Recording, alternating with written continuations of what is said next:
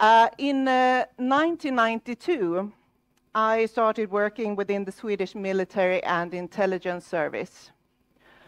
The qualifications I had were mainly that I spoke Russian because I had studied it at the University of Stockholm. I was 21 back then. I mean, yeah, you can do the math. It's more than 30 years ago, and I was so incredibly young compared to now. And I realized that 1992, there are people in here that were not even born. So I worked there for almost 2 decades before leaving. And after that, I've been working in the defense industry in Sweden at Saab. I've been running my own company within information security. And today, I'm part of HelSec, which is a cybersecurity company. But my focus when it comes to cybersecurity isn't the technical threats or the technical security solutions, but the human factor. I'm also an author with 3 published spy novels, surprise, spy novels. And the first one is partly taking place in Helsinki, where the main character meets with her Russian source. That book is in Swedish. But the second one, The Domino Effect, I will try Domino Effecti. Okay, thank you. It will be published in Finnish in November 1st. So, yeah. Thank you very much. And the third one was just published a few weeks ago. The focus in all 3 books are on Russian intelligence operations targeting Europe. Speaking of which, last month, on September 19th, the International Criminal Court, ICC, in The Hague announced that they had been targeted in a cyber attack. Hopefully, the ongoing investigation will give us some answers on, for example, what the purpose of the attack was, meaning what kind of information were they after? How well did they succeed? Because if the attacker didn't get what they were after, they will try other ways to access it, and not necessarily with a cyber attack. And last but not least, who was the attacker? The interest for the ICC is not new. Last year, the man in this picture applied for an internship there. In his application, he claimed to be a Brazilian citizen named Victor Muller Ferreira, but his real name was Sergei Vladimirovich Cherkasov, and he is a so-called illegal, working for the GRU, the Russian Military Intelligence Service.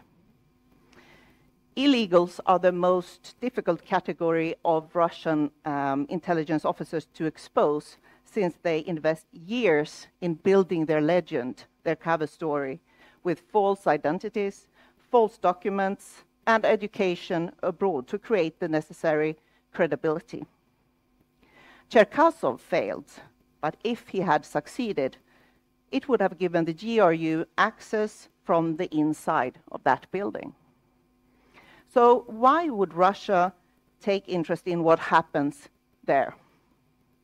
Well, the ICC investigates war crimes, including these committed by Russians in Ukraine, and they have issued an arrest warrant for the Russian President Vladimir Putin.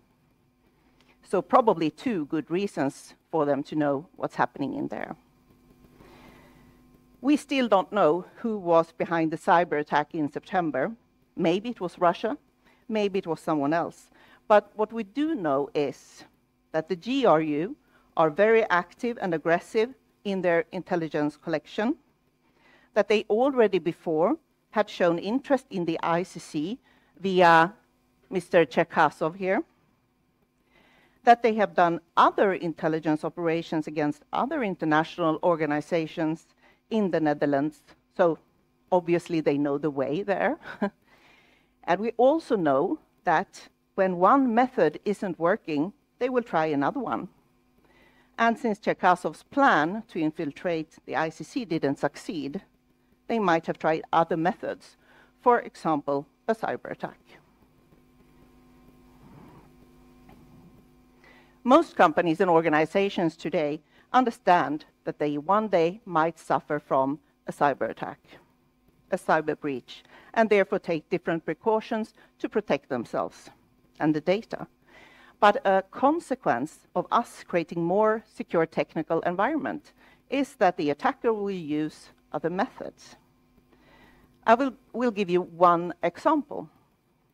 In 2010, an American company which develops and produces wind turbine technology was targeted by a Chinese company, or rather the Chinese intelligence service. But let's start from the beginning.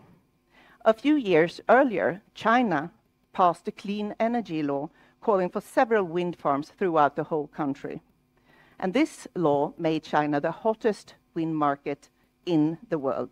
And in 2009, a new turbine was going up in China every hour.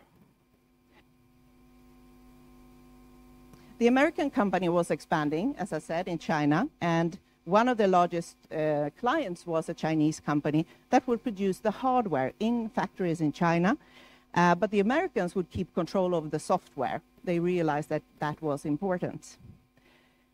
So they kept the source code out of China in a research facility in Austria, where only a small group of people had access to it, on a network isolated from the internet.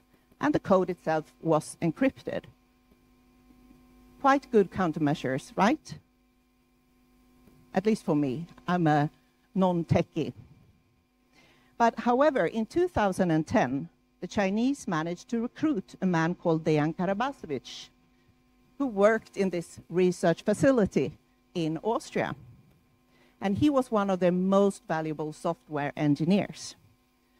Karabasevich leaked the source code and even traveled to China on his vacation to help them install it. And 5 months later, and 5 months is nothing, the stolen code was in more than 1,000 Chinese turbines, and they no longer needed the American company, who lost its largest client. This led to an 84% drop in the stock value and the layoff of 600 people. That was about 2/3 of the task force, workforce. And although they had taken precautions to protect the source code, it just wasn't enough. One malicious insider almost took down the whole company. Love this picture. When it comes to espionage, especially human intelligence, I would say that we are rather naive. And there are some preconceptions that seem to be global. The most common is probably that recruiting spies, that was something that they did during the Cold War before internet and cyber attacks. And with those who do understand that human is still a method in use, most people seem to have difficulties understanding that someone in their own organization could be targeted, and even less that they themselves could be targeted. Another preconception is that if they were approached by an intelligence officer, they would instantly discover what was going on. I mean, everyone knows what they look like, right? So even if we don't actually believe that intelligence officers wear trench coat and a slouch hat today, it's still a problem that we don't really know what it looks like, how it works, or even worse, we don't even believe that it exists, but it does. Can you hear me okay? Good.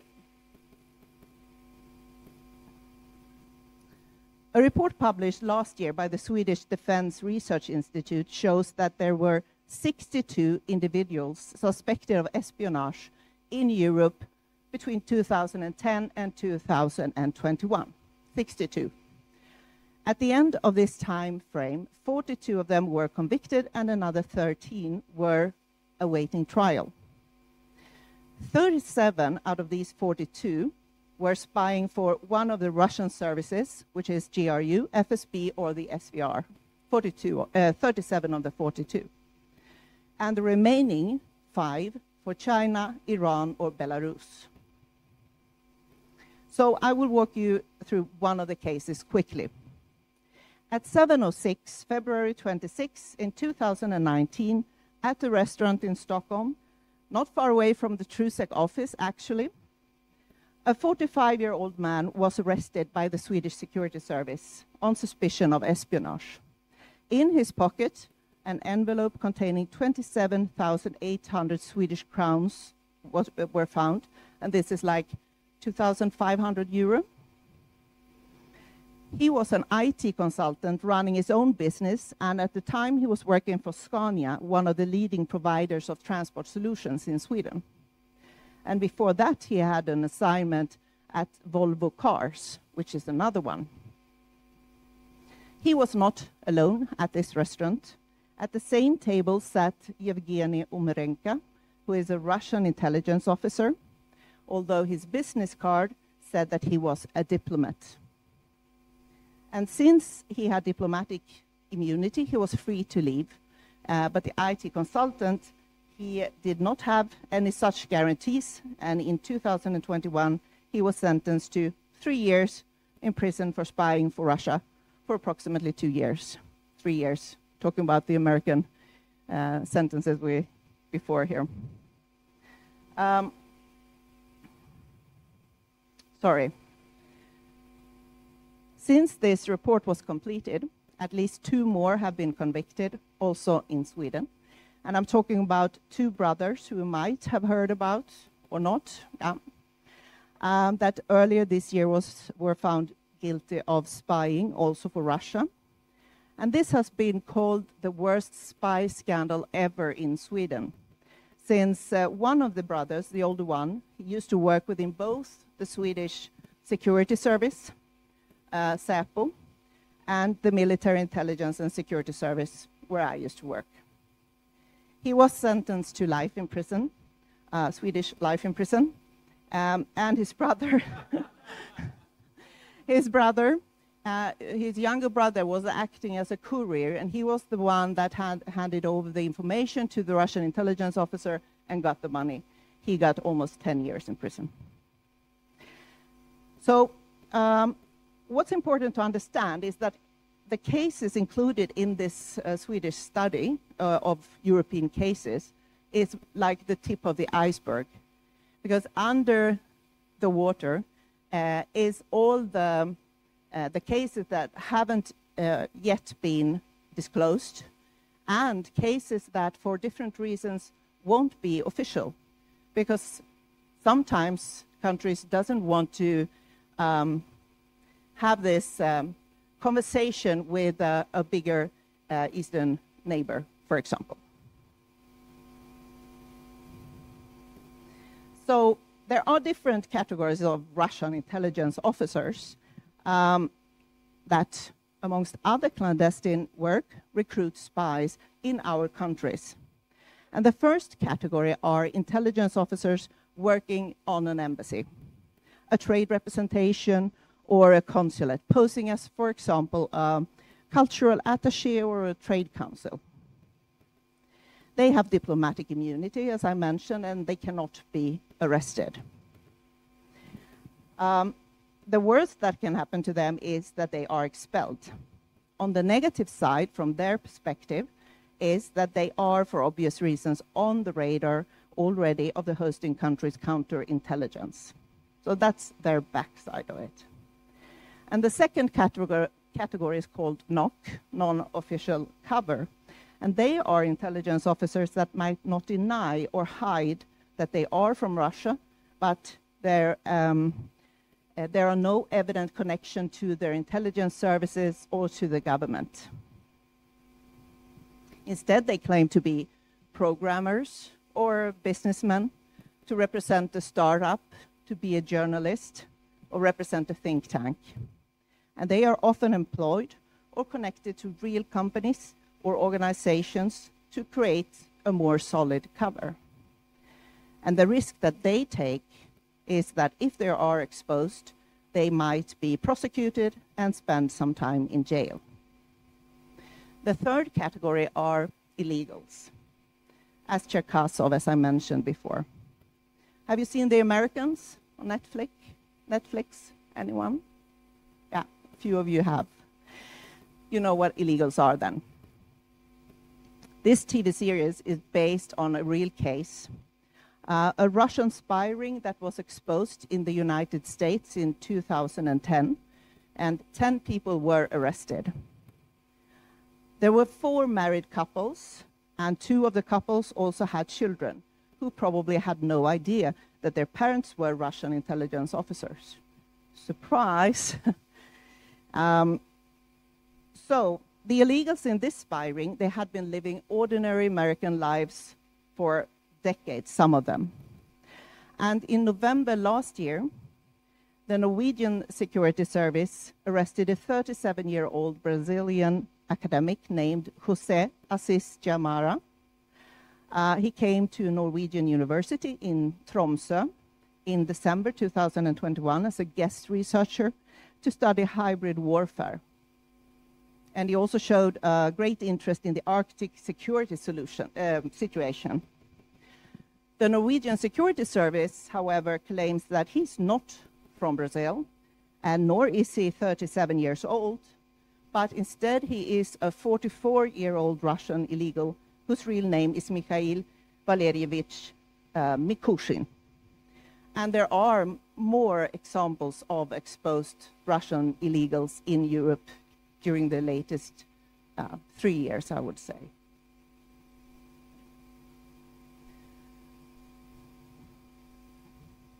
If you want to switch job, most of the time, unit operations are very long-term. It might take months or even years from the approach and until a person is fully recruited and delivers truly good information. The process when recruiting an agent, or we can call it an insider, consists of several steps. The purpose of the first step is to understand where to find the information they need, for example, at a certain company. And the second step is to understand who has access to this information. It's probably more than one. And this is, work is something that you could do via, for example, LinkedIn today. We've already talked about LinkedIn and how that works when you want to find information about people.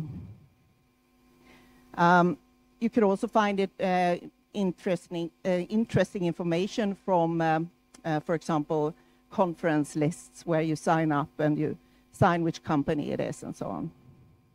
And the third step is where they map the person or persons that are believed to have access. And since personal knowledge makes it more likely that they will succeed in their approach, they want to know as much as possible. Financial situation, personality, family situation, interests, and possible vulnerabilities. And most important, are they believed to be recruitable? That's what you want to know. And this information could be found via, for example, social media.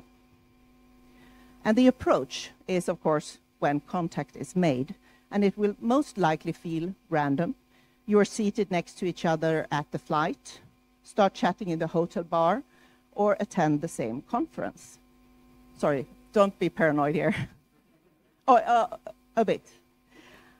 And the person approaching you will not say, hey, I'm working for this country's intelligence service. They will, of course, have some sort of cover that works for the situation. And then they will try to develop some sort of relationship as friends, business partners, or even lovers.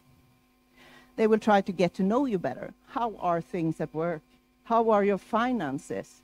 And where are your loyalties? They will also want you to get used to accepting gifts or small amounts of money for smaller assignments, innocent assignments. And this is to break down your vigilance and judgment. And this step is called cultivation.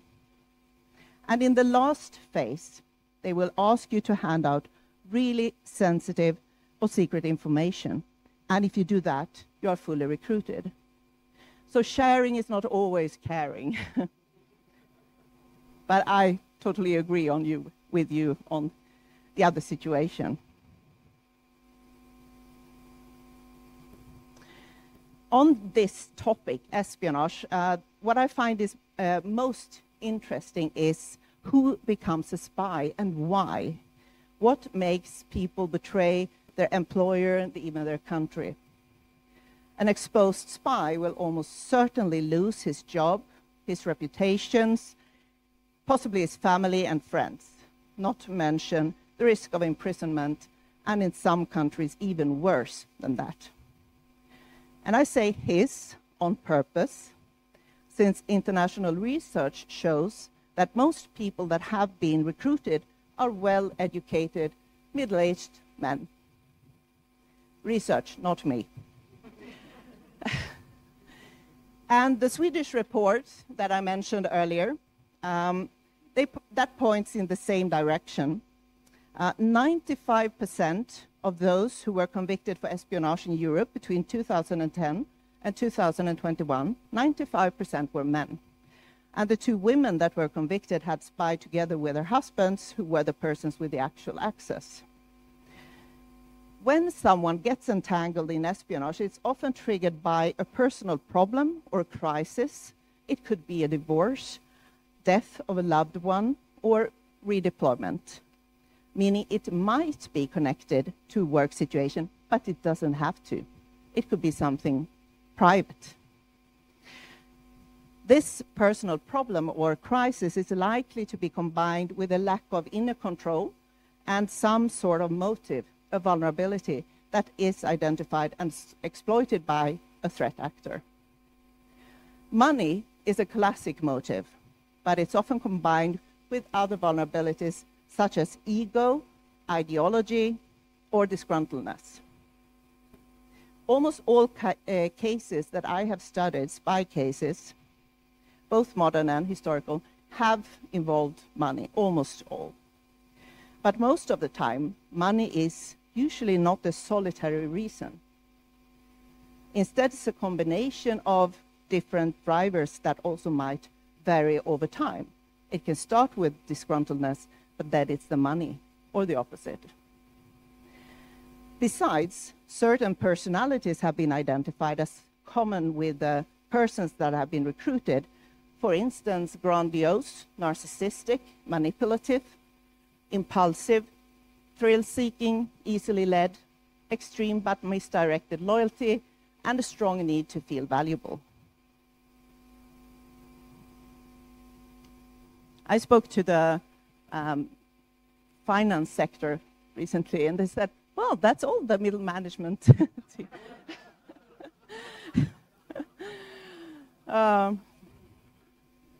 So if we take a look at a couple of the cases we've talked about today, Karabasevic, the software engineer working at the American wind turbine company, he was offered $1.7 million from the Chinese.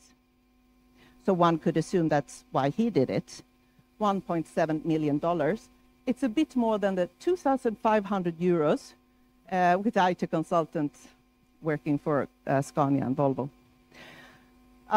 But the FBI agent who was investigating this Karabasevic and the wind turbine company, he also described this young man as a person with a big ego and a growing hatred and resentment towards his American employer. So probably it was a combination. And the IT consultant arrested in Stockholm, he had... Okay. He had a terrible financial situation. Business wasn't going well, and he had listed things that potentially would get him back on track, and it included plans such as reduce private loans because they are expensive. If he knows how, please let me know. Pay less in taxes each month. Make Android apps or excellent software to sell and get rich from that. Or, this was funny, write a book. Bad idea, because it won't make you rich, at least not me. But besides from his financial struggles, he was also convinced that he was overqualified for the assignments he had as an IT consultant at Scania and Volvo. He was overqualified.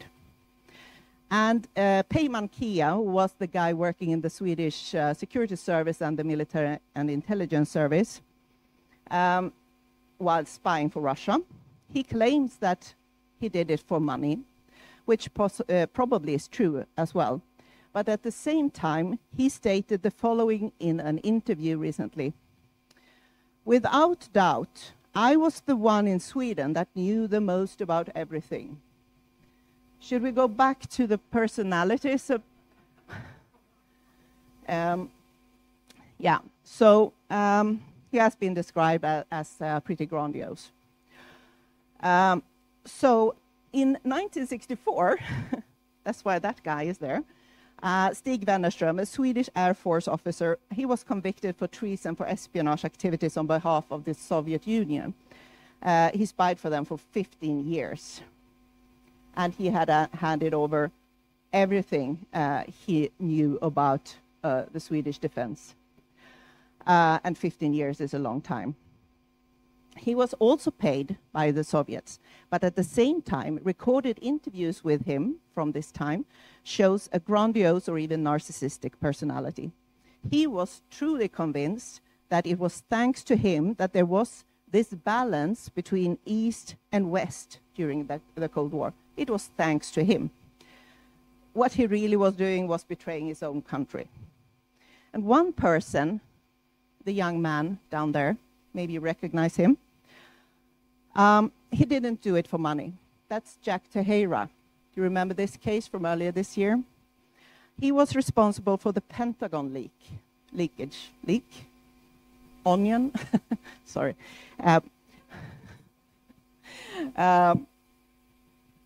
It's water, I promise. What he did, he was arrested after publishing hundreds of secret and even top secret documents in a chat forum online.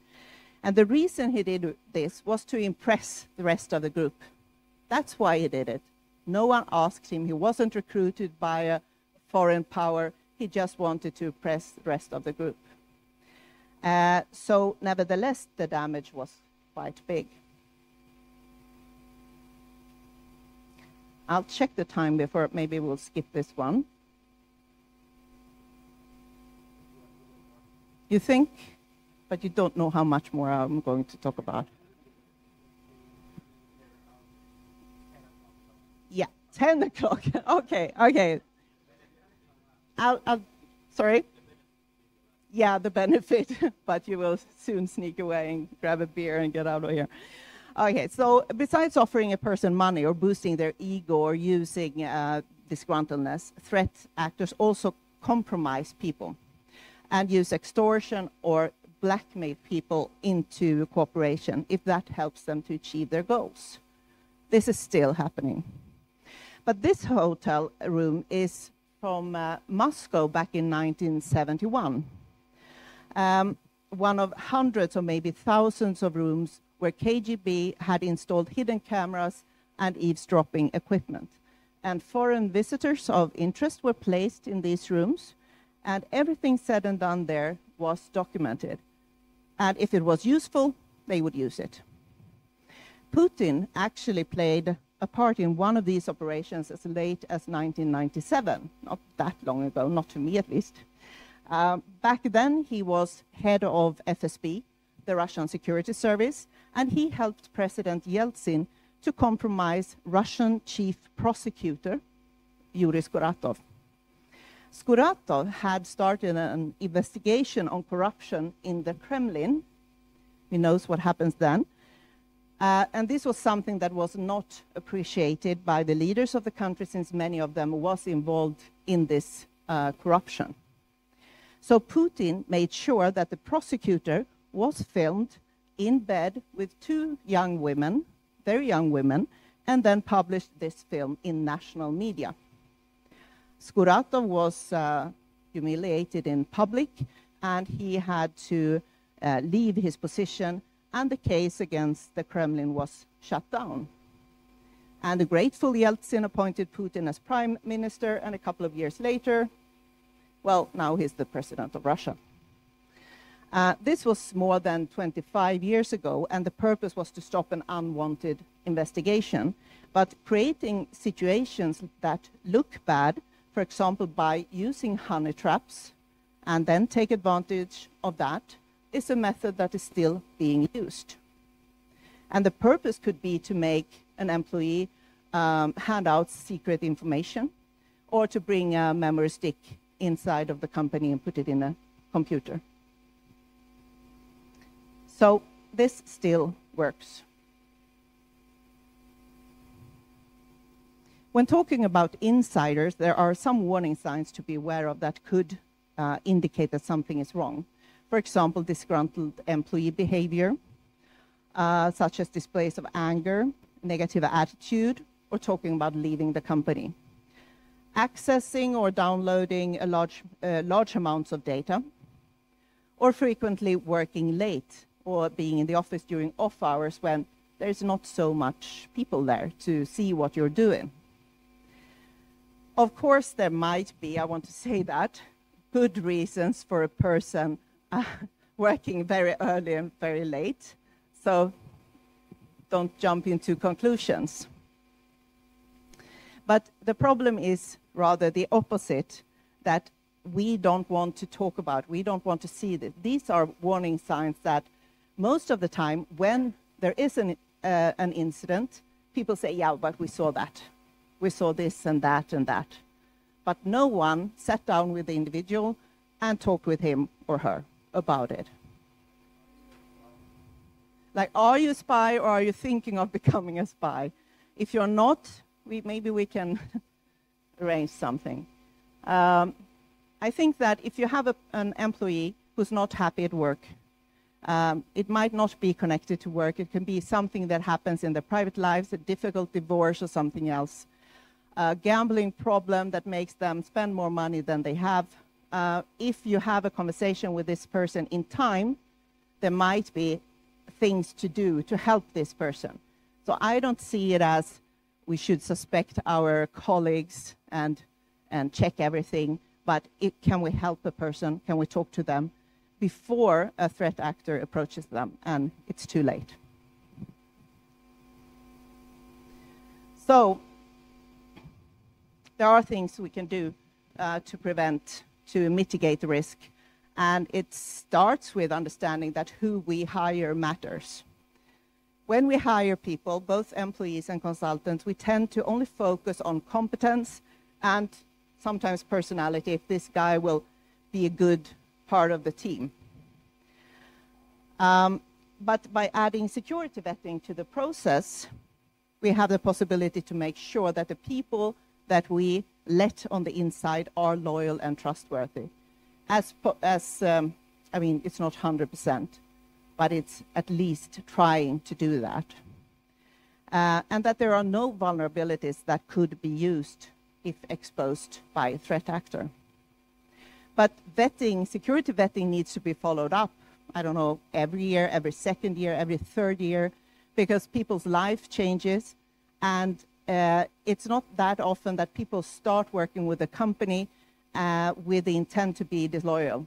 This is something that happens later on, as mentioned, because of stress-related things in life, because of life.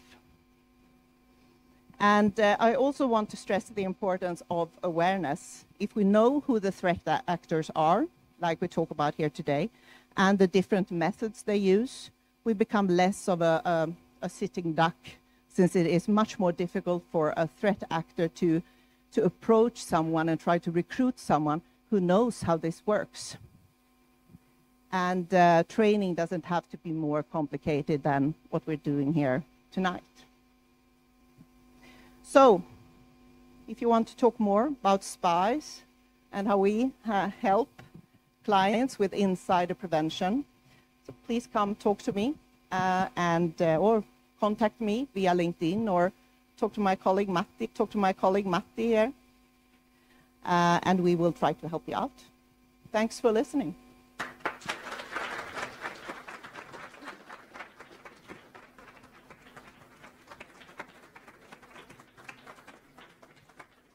I guess the first question will be, are there any more beer? Yes. So wait a sec. And yeah, tusen tack, Karoliina. It's an amazing lecture, and it was giving a lot of confidence that like at least some people are watching and trying to save us. So the thing is that I'm actually watching a trend in LinkedIn. I don't know whether they are the human or the bots from China. I'm sorry, I didn't hear a question. I'm approaching by Chinese people most of the time, like last 2-3 years, and I don't think they are human. I mean, but I don't know how do I know that. Like basically, I think it could be a bots because the trend and the pattern is the same thing. Like, so. What is the same thing? Sorry. Approaching somebody on LinkedIn, on my Approaching LinkedIn. from, I'm sorry, I'm getting old. I'm approaching in a similar pattern as the pattern is repetitive on my LinkedIn messaging. So you are approached. Yeah, I've via been LinkedIn. approached. Yeah. Because sometimes I say hi, and then in the conversation, the location is somewhere, but there are most of the people they are in China or Taiwan or Singapore. It's good that you mention LinkedIn here as well. Because now I'm really scared because I'm an investor with a large fund, so there are some really famous, important people will be coming, and they have some Chinese also. Genuine guys are there. Yeah, but of I'm course. really I have big headache with this kind of a bot. So I think that it could be a Chinese bots or I don't know. So you are thinking of how can we know if it's a legitimate or is a threat human actor? or a bot, because the pattern is I'm in technology. I was a Nokia product manager, and then I was working in HP on the server side. So basically, I've been getting the same pattern. So yeah. So well, it's really difficult to answer this, but what I wanted to say is that we can't be paranoid. We need to understand that people will reach out to you. There will be headhunters, there will be think tanks, there will be startups, and you will be of interest. And don't say no to that just because I might have scared you. I hope not. But it's difficult to see the difference, because if it's a threat actor, a state actor that really wants to approach people, it will be difficult to see if it's not real. There will be a real company in the background, or they will fly you to London for the interview and have a nice meeting, and there will be several meetings, and no one will talk about espionage or information you should. Yeah, you got the point. Because I've been going to the Mobile World Congress Barcelona, I visit the Shanghai booth, I meet these guys, so I know the genuine people. Okay. And I share the chat and other thing. And sometimes it's little tricky that they say that the location says Tampere, but in the conversation I come to know that they are from Singapore and other thing. That freaks me out. Maybe we should talk after, so I can hear you better than from here in the back. But yeah, but LinkedIn is definitely a place which is being used, especially during the pandemic. They couldn't approach people on conferences or hotels in Greece, so they moved over to LinkedIn more. Yeah, we have another one. Thank you for the presentation.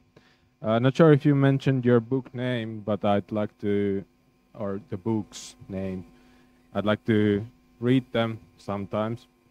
But my main question is if there has been known cases of Western, preferably European, or more preferably the Nordic spies convicted for espionage in the countries mentioned, practicing espionage in China or Iran or Russia, because the conversation is always like Russians or Chinese having espionage in Europe.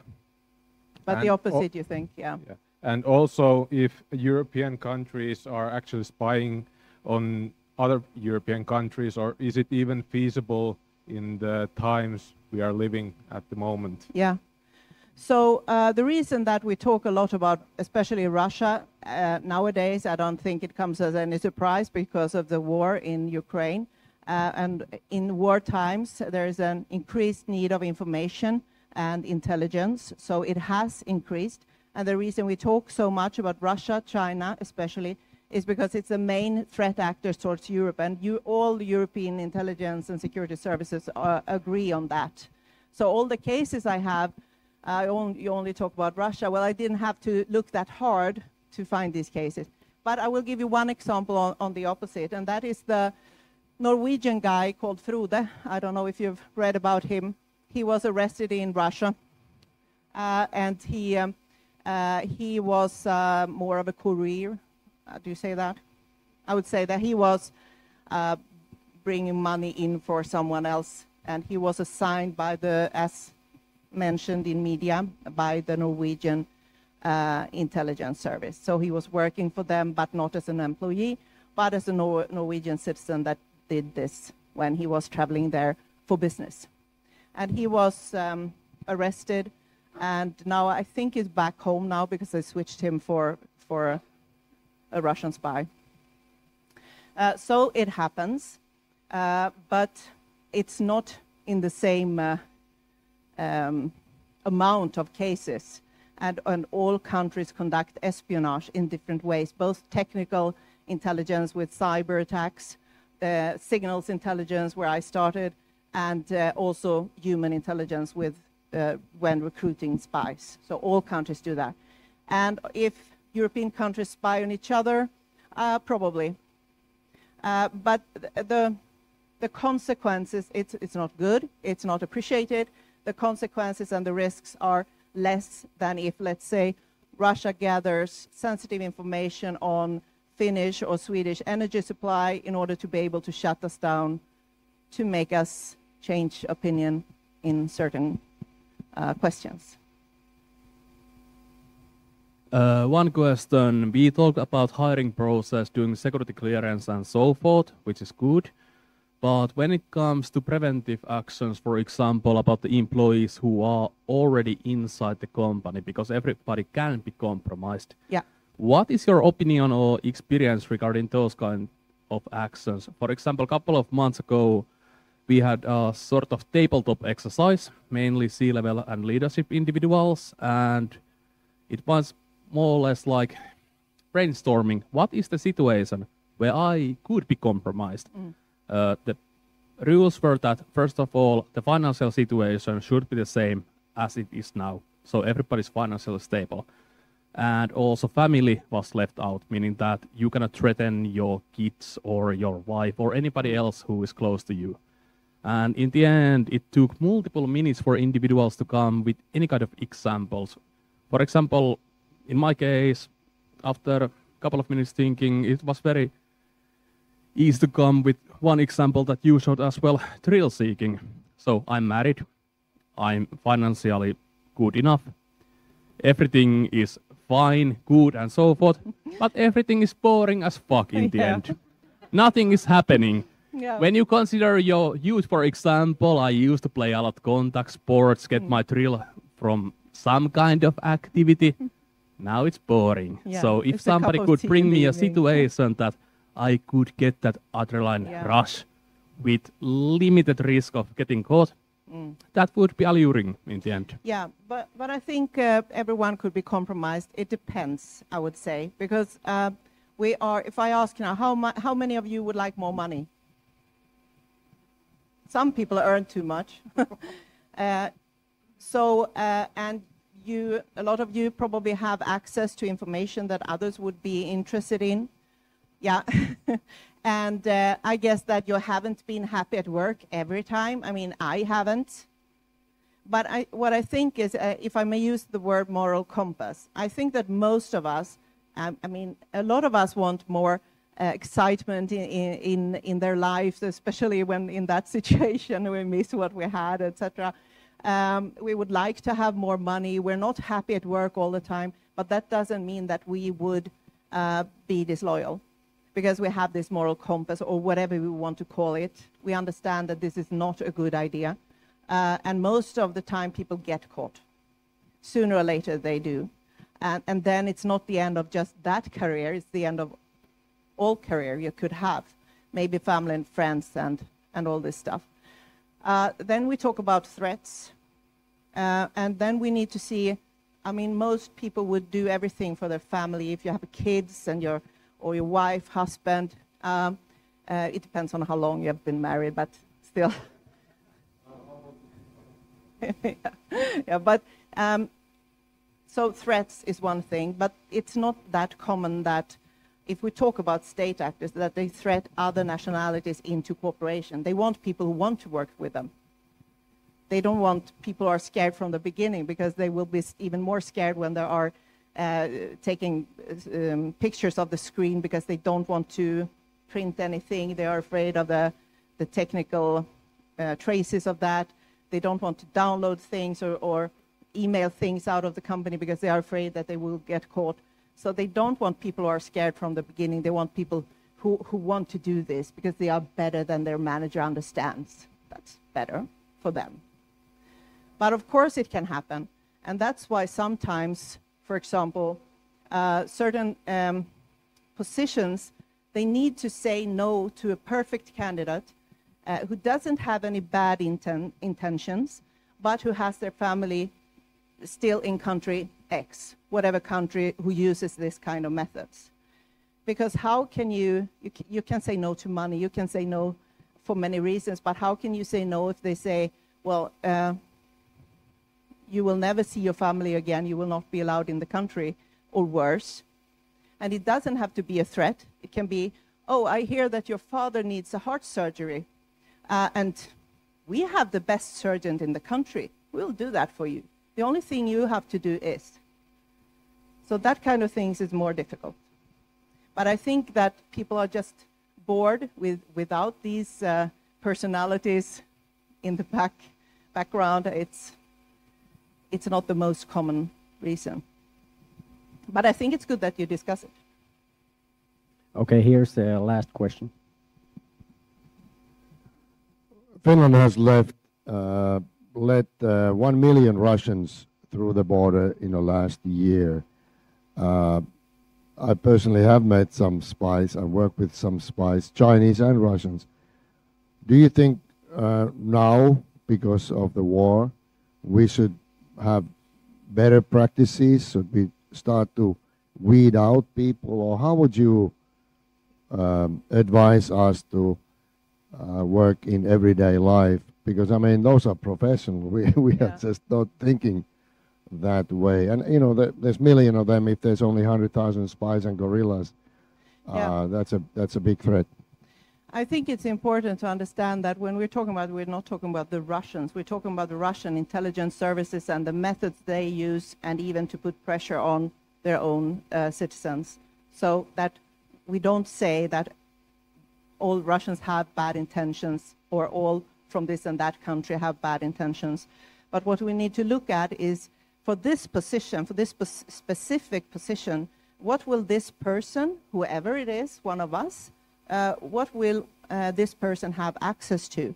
And could there be any vulnerabilities? This could be one vulnerability. A gambling issue or attitudes towards security could be other vulnerabilities. Are there vulnerabilities that are too risky for us to accept? So it's from case to case. I think that is important to stress, because otherwise we are excluding a lot of people without knowing. And also, intelligence organizations are very clever. When one method doesn't work, they will choose another one. So if we are not hiring people from country X, they will send someone from another country, recruit someone from another country with who sympathizes with their lifestyle or whatever it is, ideology, or even use illegals that are not obviously from a certain country. So there's no 100% guarantee with security vetting, and with all of this I'm talking about, I realize that. But it's like not locking your door, because the burglar can enter anyway. So we will still try, and we need to do what we can to make it as difficult and as difficult as possible for them to access what we don't want them to get access to. And this is, of course, with criminal threat actors as well. Okay. Okay. Thank you.